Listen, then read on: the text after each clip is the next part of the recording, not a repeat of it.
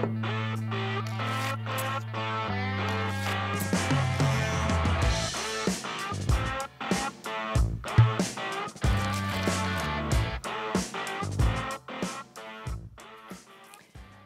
everybody, this is Agnes from Sediment, and today we're going to talk about the grape of many names, Primitivo, also known as Zinfandel, also known as Trididrag.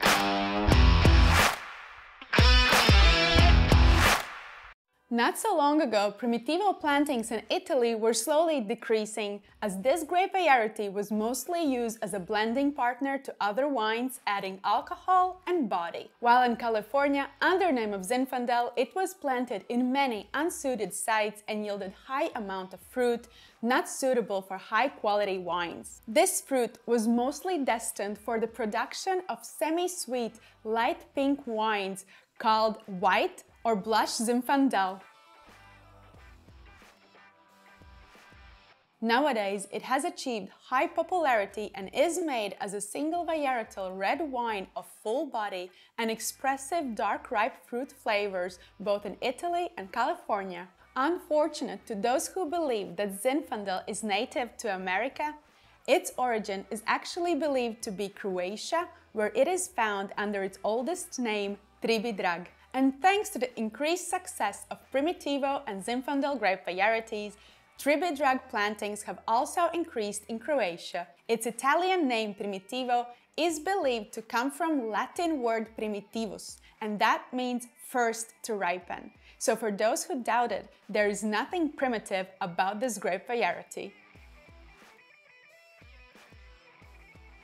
It will usually tend to develop high sugar content, therefore Primitivo wines will show elevated alcohol levels, with 15% being absolutely normal. Primitivo will usually be quite deep in color and on the nose show expressive ripe dark berries such as blackberries, plums and blueberries, as well as dried and cooked fruit such as strawberry jam and preserved plums. Because Primitivo ripens unevenly, and within a single bunch you might find both overripe and underripe berries, you might notice some herbal notes in these wines. In contrast, you rarely will find these notes in Californian Zinfandels, which are all about sweet and ripe fruit. Sometimes, both Primitivo and Zinfandel can have almost like syrupy texture.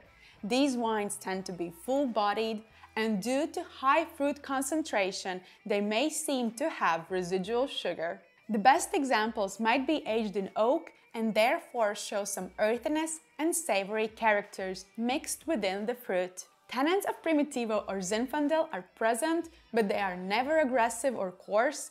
They are rather sweet and ripe and add playful character and structure to the wine. Due to its high alcohol and full body, these wines might not be perfect for super hot summer days, but they are great with almost any meat grilled on the open fire, as the rich, marinated and smoky meat that often will show protein caramelization in form of slight bitterness will go beautifully together with rich, full-bodied and opulent wines made from Primitivo and Zinfandel grape varieties. If you like this video, make sure to watch my other video on the Pinot Noir that is total opposite of the grape variety Primitivo.